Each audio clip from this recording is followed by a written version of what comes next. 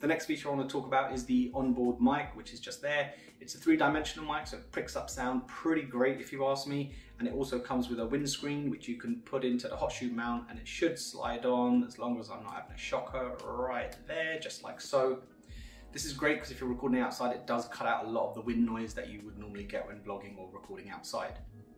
Now I love this feature because it means if you're just starting out with content creation, or if you just want a camera to pick up and go vlogging and take out on your holidays with the families, you don't need to buy an external mic separately to kind of get yourself that crisp audio. This camera again has it all built in, nice and easy.